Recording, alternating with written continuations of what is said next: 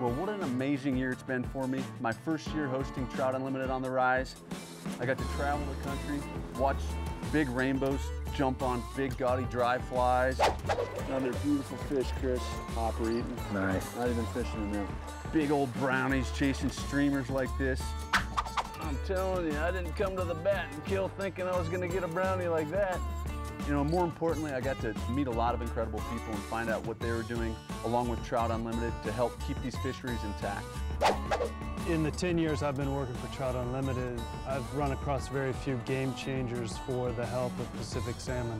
And we're on the brink of a game changer here in the Klamath. When you put a root rod in the stream and a day later you see a trout under it, you build it, they come. See, this is a type of fish that 4 years ago, 5 years ago, we didn't catch many of those up here. I mean, just in the last few years since that dam removal, we're seeing more of these guys, which is a nice bonus. It's a great fish to have. Stick with us as we take a look back at some of my most memorable moments hosting Trout Unlimited on the Rise 2011.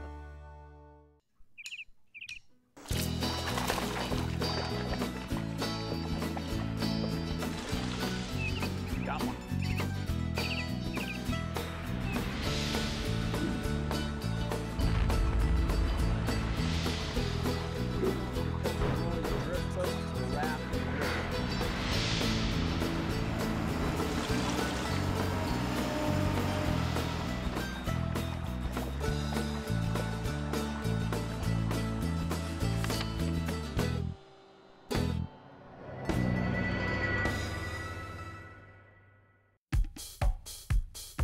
"2011 began with some eye-opening experiences for me.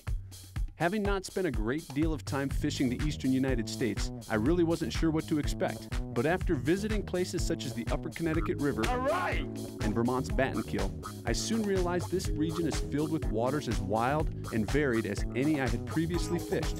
And, as if this wasn't enough to enlighten me, I also explored the remote northern waters of Maine filled with wild native brook trout via float plane. And I got to do it with someone who knows it as well as anyone." Why is northern Maine and the brook trout that inhabit it so special to you? Well, it's the last best place when you're talking about brook trout in the United States. Probably more than 90% of the intact populations of brook trout in the United States are here in Maine. And they're concentrated in the North Woods and in the Western Mountains. Where we've been over the last 2 days is really, really special because you've got hundreds of waters that have never been stocked. You've got native brook trout in them. You've got hundreds more waters that have perhaps some history of stocking but haven't been stocked for 25 years or more. And so they're really very self-sustaining wild fisheries. Wow. So this is a very, very special place.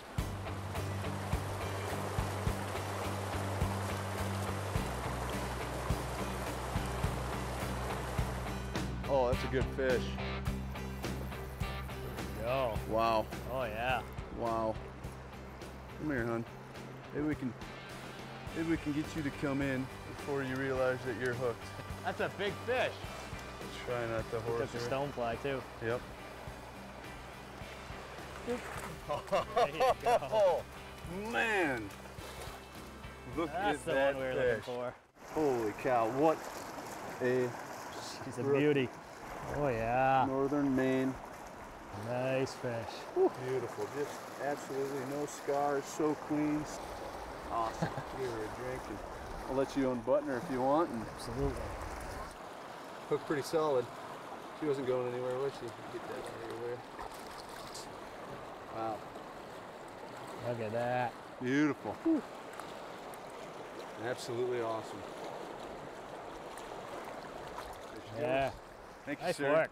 There you go. It's what we came to see, but you know, you hope, but you never That's know right. for sure, right? Charles, what is the biggest threat to the wild brook trout here in northern Maine?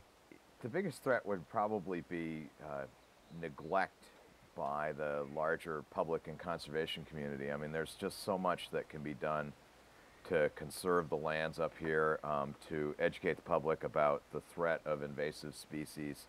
You know, nationwide, cold water fisheries are really under siege from the impacts of climate change. Warming water, you know, very inconsistent weather with, you know, microbursts and floods, drought, and all the the hydrologic impacts, the changes in the hydrologic cycle that accompany climate change are really, really becoming evident. But here in Maine, you have the opportunity to have something of a refuge for an intact population. Certainly climate change will be a factor, but this is a place where we can look at having healthy brook trout populations. Nice, Charles. For a long, long time to come if we take care of them. Oh, it's a brookie. Nice brookie. It didn't take long. How does that compare with the rest of the eastern United States and the original brook trout habitat? You know, in Maine, the priority with brook trout is protect intact populations.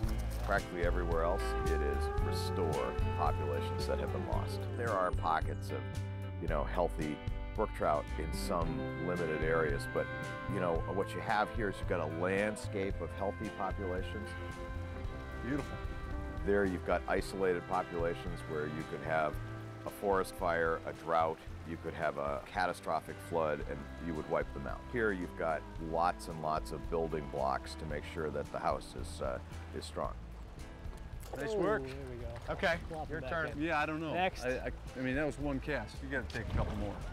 There's no pressure. We got to make sure it's not a fluke. All right, all right.